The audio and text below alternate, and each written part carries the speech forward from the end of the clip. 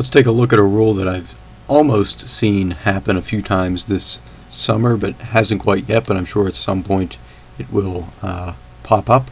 And this is Rule 10.2 or 10.12. This is the rule about what is and is not considered an error. I'm sure every official scorer out there has read it many, many times.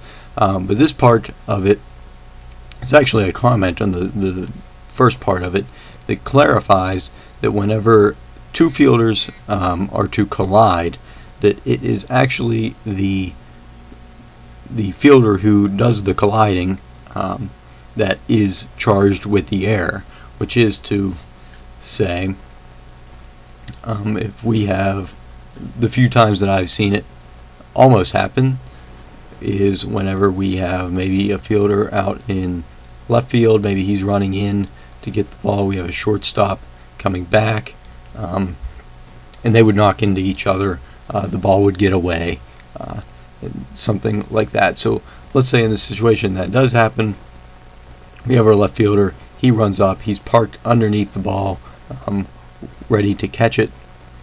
The shortstop might run over, backing up, maybe doesn't see him, and he knocks the ball away. In this case, because the left fielder was parked underneath the ball ready to catch it, and it was the shortstop that knocked into it, we would charge the error here to the shortstop. He did the colliding, I guess you could say. It was him who knocked the ball out of the other fielder's glove and caused that misplay. So it clarifies then in the second portion that there aren't two errors then charged on the play. It's not both of them who get the error. Only one error would be given out on the play, and that it would be to the collider. But I mean, remember, not always do we have to charge an error.